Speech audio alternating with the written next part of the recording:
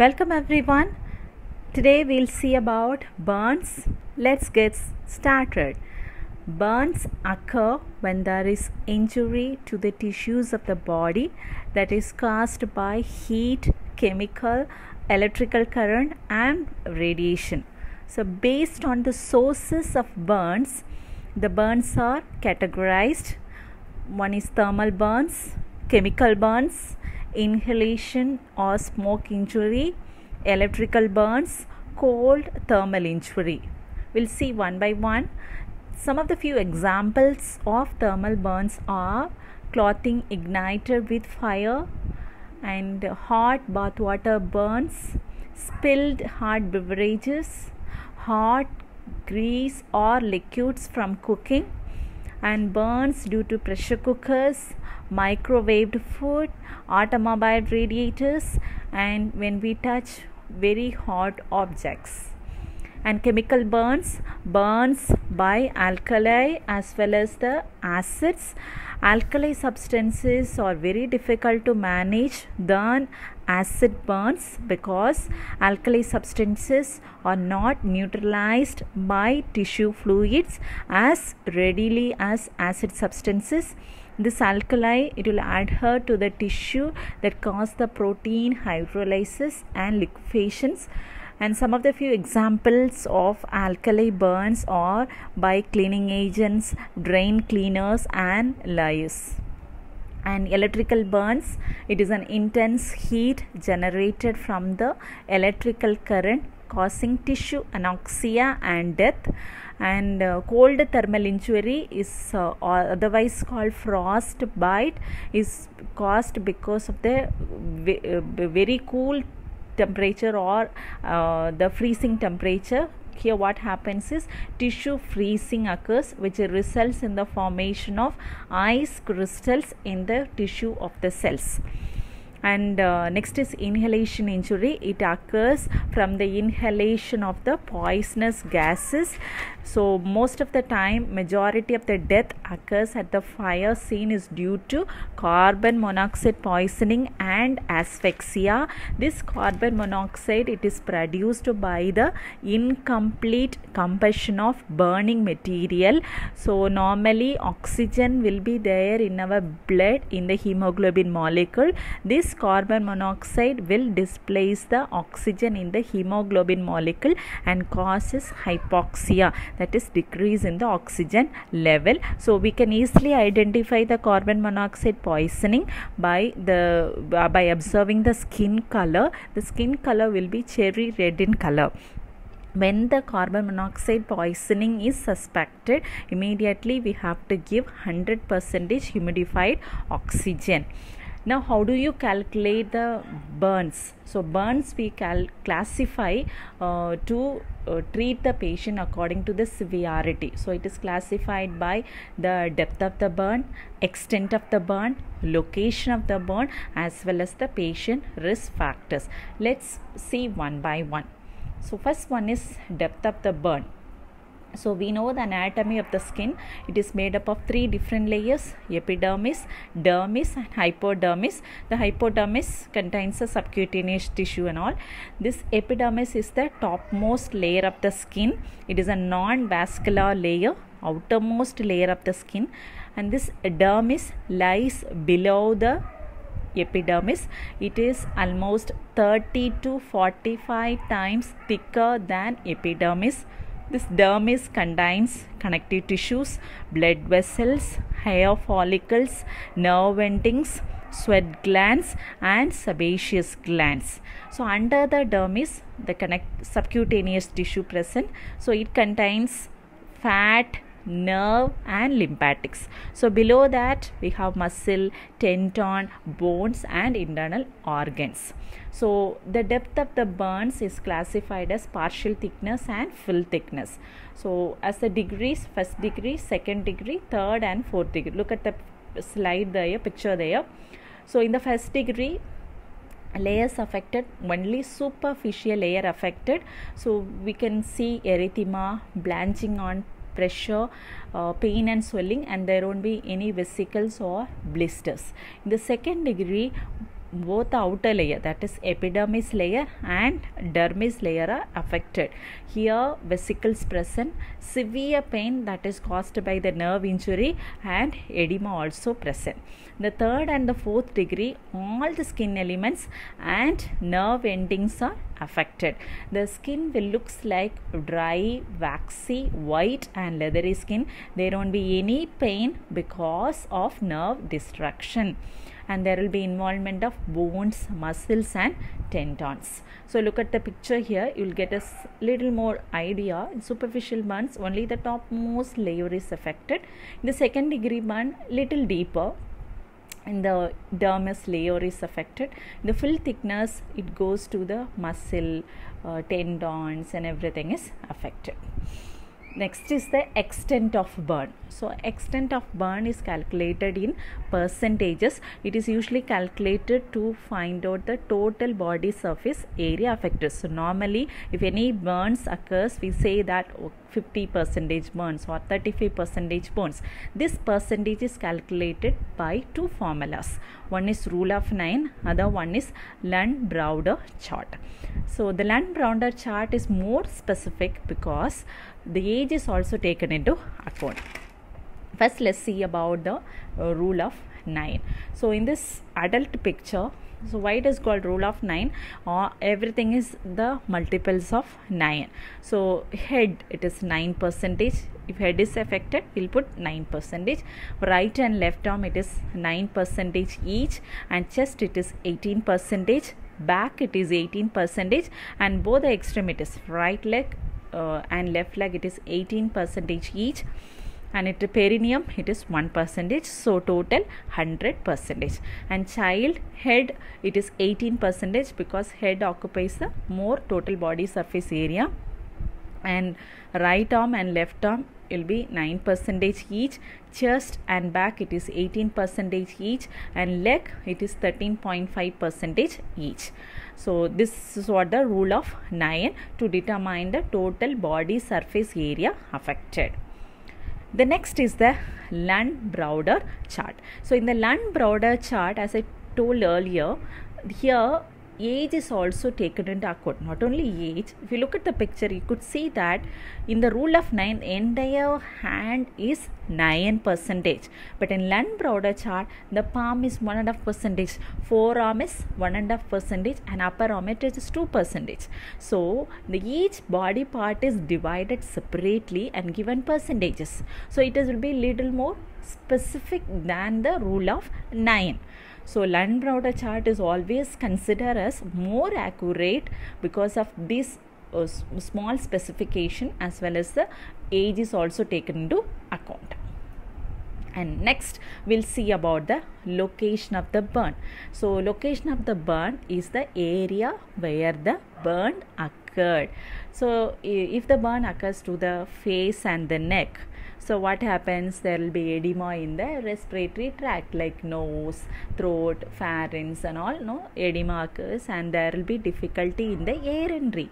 And if the burn occurs to the hands, feet, joints and eyes, that makes the self-care more difficult. Not only that, these parts are rich in blood supply as well as the nerve supply. Either if the total nerves are affected, there won't be any pain, and if little nerves are affected, there will be severe pain and blood loss will be more.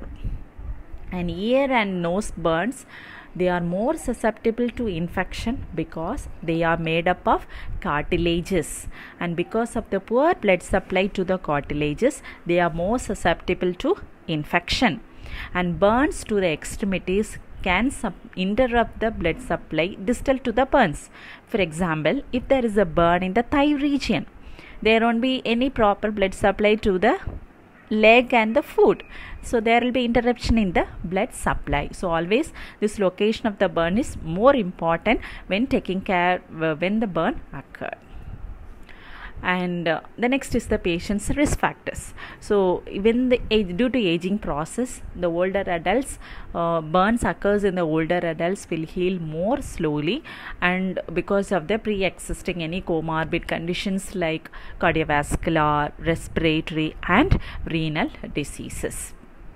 So Before admitting the hospital, as soon as the burn has occurred, remove the person from the source of fire and stop the burning process. If it is a chemical burns, the solid particles are brushed followed by lavage of water. And if it is a small thermal burns, the burns area to be covered by a wet towel that is made cool by a tap water.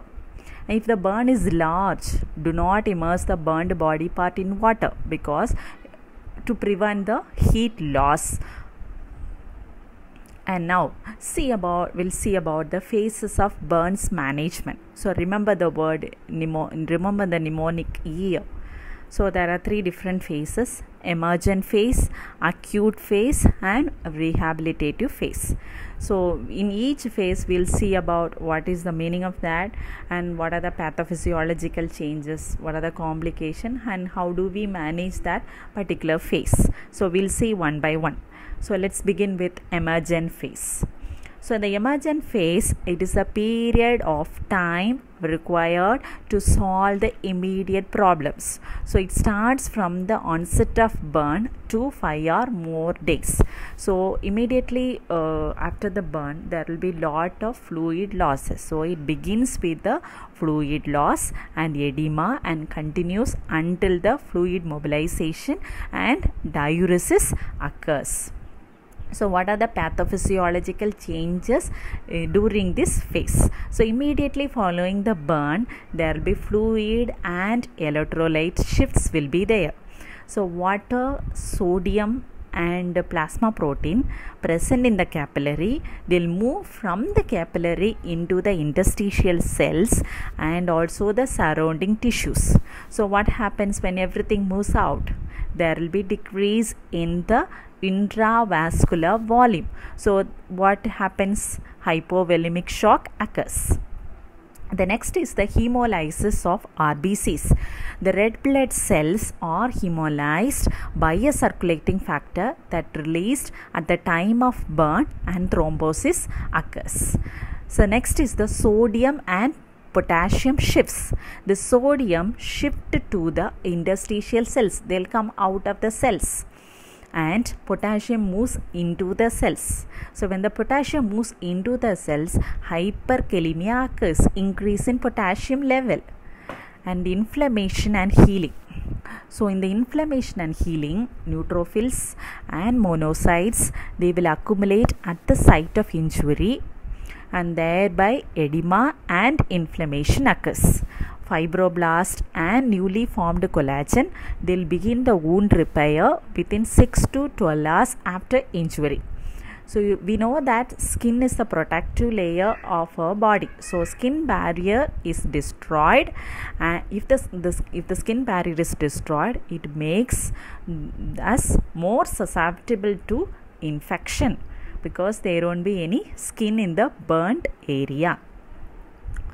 So the signs and symptoms is based on the depth of burn and extent of burn.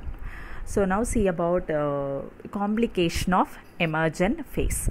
So in the emergent phase, because of the blood loss, there will be hypovolemic shock and arrhythmias occurs. When there is a blood loss, the blood components remains the same. So there will be increase in the blood viscosity. The solvent is lost but solutes are present. So there will be increase in blood viscosity. And respiratory, if it is an upper respiratory tract burn, it leads to airway obstruction because of edema. And in urinary system, because of hypovolemia, so there will be decreased blood flow to the kidney. So what happens? Renal ischemia. So these are some of the complications of emergent phase. So next we'll see how do we manage the emergent phase. First and foremost is airway management. Second one is fluid therapy. Following that, wound care, drug therapy, nutritional therapy. In the airway management, so when there is an inhalation injury, we have to administer humidified oxygen, and patient should be kept in the high Fowler's position. if there is a no spinal cord injury, and cough and deep breathing exercises are encouraged. Chest physiotherapy and suctioning to be done if there is more secretions. And fluid therapy, as the lot of blood got lost, we have to administer the fluid. Before that, we have to establish IV access, 2 large bore IV line to be kept ready because hypovolemic shock may occur. So IV therapy is usually initiated for patients greater than 15% total body surface area affected. So this fluid therapy is replaced by crystalloid solution or by colloid solutions. Crystalloid solution example, normal saline, ringer lactate, 5% dextrose. In colloids, albumin, dextran are given. So this is what the formula. So look at the picture, we'll see a formula for estimating the replacement of adult burn patient. So 2 formulas given, Brook and Parkland. In the Brook, for the first 24 hours, ringer lactate 2 ml per kg body weight per percentage of area affected. So in that, half will be given during the first 8 hours and remaining half will be given during the next 16 hours. And the next 24 hours, that is the second day, 0.3 to 0.5 ml per kg body weight per total area of body surface area affected. In the Parkland formula, ringer lactate 4 ml per kg body weight per total body surface area affected. In that, half will be given during the first 8 hours and 1/4 will be given during the next 8 hours and 1/4 will be given during the next 8 hours. In the second day, second 24 hours, 20 to 60% of calculated plasma volume will be given. So I'll show you an example of Parkland formula, how to calculate the fluid requirement. So here we'll take an example of a patient weighing of 70 kg weight and total body surface area affected is 50%. So how much ringer lactate? 4 ml, right? So 4 ml, weight of the patient is 70 kg, percentage of burn is 50%. So how much fluid? 14,000 ml, that is 14 liters in 24 hours.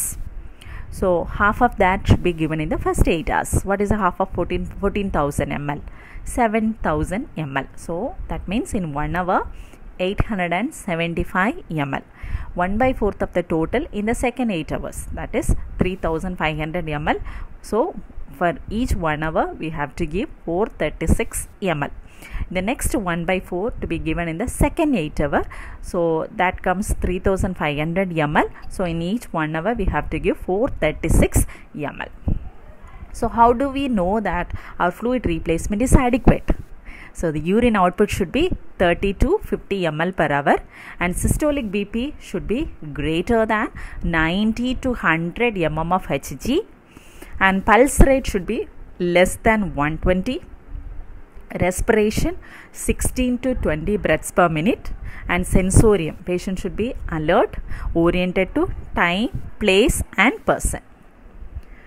And how do we care the wound, burned wound? First one is cleansing and debridement. Debridement is removal of non-viable tissue. So if the burned wound area is large, this procedure to be done in the operating room. And dressings with topical antibiotics and skin grafting. Skin grafting can be taken from their own body or from cadaver. If more area of the burn there won't be any tissue, skin available, then we have to go for a cadaver. And eye care for the corneal burns and ophthalmic examination to be done for all patients with facial burns and periorbital edema may present. This will prevent the opening of the eyes. Patient will be scared, so we have to tell them. So the vision will be restored when this periorbital edema is subsided. And hands and arms should be elevated on a pillow to minimize the edema. And in case of ear burns, should not use the pillow because the burned ear may stick to the pillow cover. And in case of neck burns also we cannot use pillows, and in case of neck burns the neck should be hyperextended to prevent the wound contractures. And drug therapy, analgesics and sedatives can be given for pain, and all medications should be given as IV and not IM, because absorption will be very less because of burns. And nutritional therapy, so initiate with nasogastric tubing for decompression. So when the bowel sounds or returns, we can initiate the oral feeding. And this burns patients, they will be in hypermetabolic state, so calorie requirement will be very high, 5000 kilocalories per day, because of protein losses also. And metabolic expenditure will be increased 50% to 100% above the normal person. So this is all about the emergent phase. Acute phase and rehabilitation phase will be continued as part 2 in the next video. If you have any doubts, put it in the comment section. If you like this video, please consider subscribing to my channel. Thank you.